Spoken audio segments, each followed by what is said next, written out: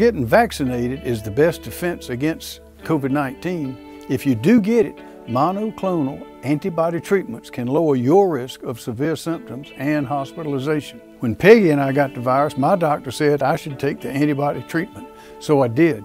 I never had serious symptoms, and I think that's partly due to that treatment. South Carolina has plenty of antibody treatments, and appointments are available everywhere. So if you test positive, talk to your doctor to see if antibody treatments are right for you.